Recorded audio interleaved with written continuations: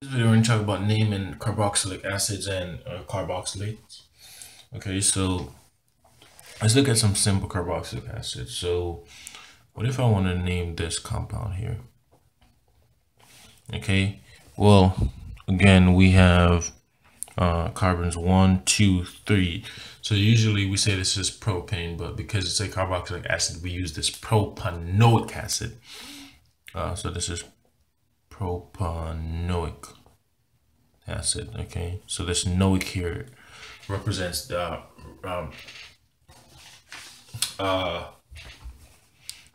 this O here substitutes for the E on propane. Okay, similarly, how do we name this molecule?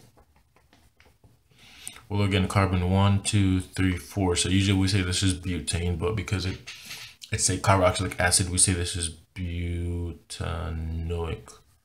acid. Okay, we say this is butanoic acid. Okay. And what about this one?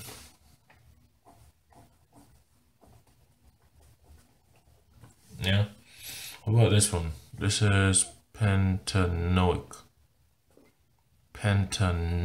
acid. Yeah, because you have carbon 1, 2, 3, 4, 5. Okay.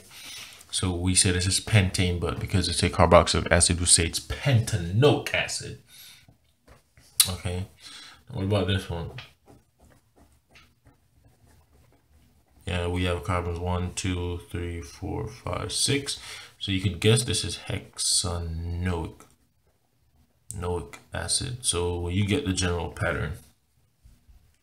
Okay. Now how do we name this one?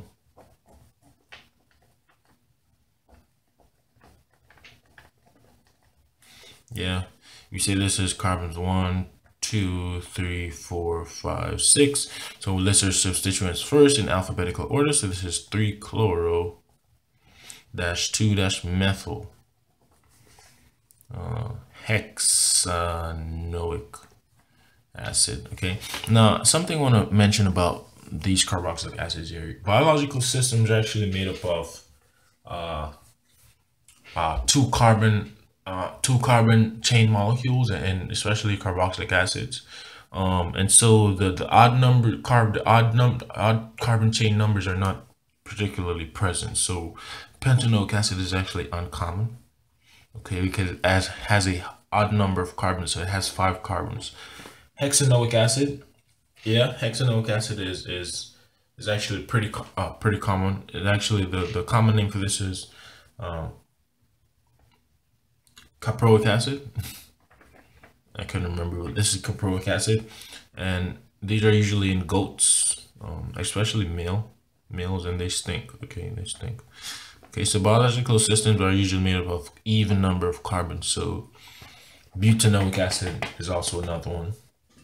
Okay, butanoic acid, hexanoic acid, as I said before. Valeric acid, the 5 carbon chains, the 3 carbon chains, the 7 carbon chains, pretty uncommon.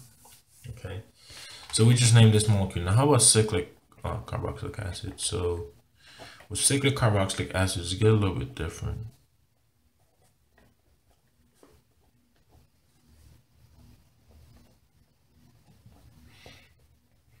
Yeah, so what's our parent in this case? We have a cyclic carboxylic acid. Now, our parent would actually be cyclohexane carboxylic acid. So this is how we deal with cyclic compounds. So if this was a cyclopentane, yeah. So let me do this first. Okay, so this is the parent name would be cyclohexane carboxylic acid. Yeah.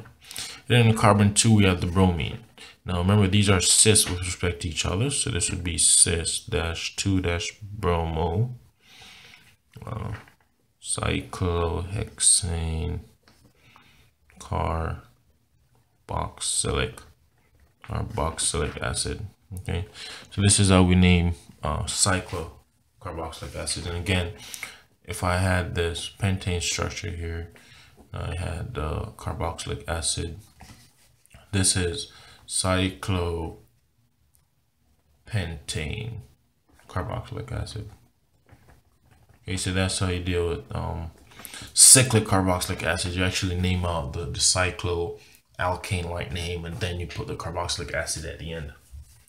Okay, now let's talk about a little bit about naming carboxylates. So usually when you throw a carboxylic acid in base, you get the carboxylic acid, you get the carboxylic salt. Okay, and these typically you name the cation first and then the parent name after. Okay, so if I'm looking at this, this is one, so this is carbons 1, 2. So if this is a carboxylic acid, we will say this is ethane. Okay, but since it's a carboxylate, we say this is ethanoate. So we name the cation first, so this is actually sodium ethanoate. Okay, notice this ethanoate replaces our ethanoic, replaces that noic, this OATE. Okay, so how would we name this one?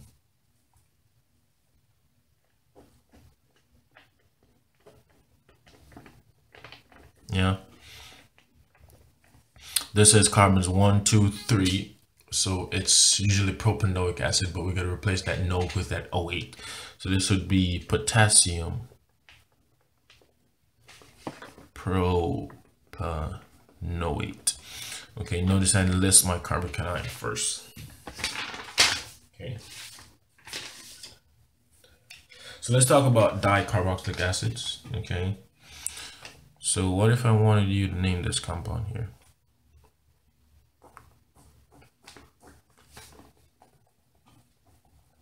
Yeah, we have 2 carboxylic acids in the same chain. Well, we could count this as carbons 1, 2, 3, 4, 5, 6.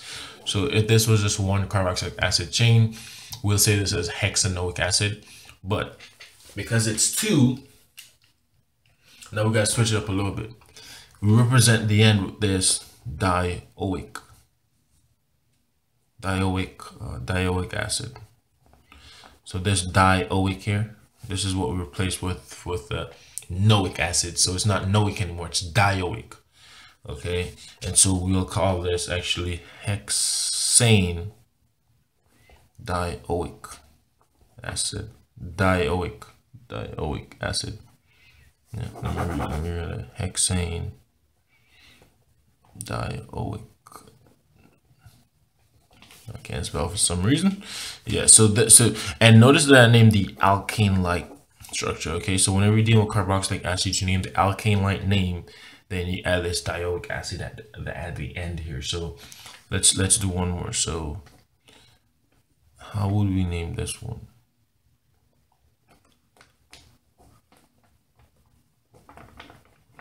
Yeah, this is carbons 1, 2, 3, 4, 5. So we know this is a pentanoic acid if it has one carboxylic acid functional group, but because it has 2, we're going to say this is pentane, because we named the alkane like pentane dioic acid. Okay, likewise, if it had only 4, we would say it would be butane dioic acid. So for dicarboxylic acid, you name the alkane like name, and then you add this dioic acid at the end here. Let's look at one more. So what if I wanted to name this one now?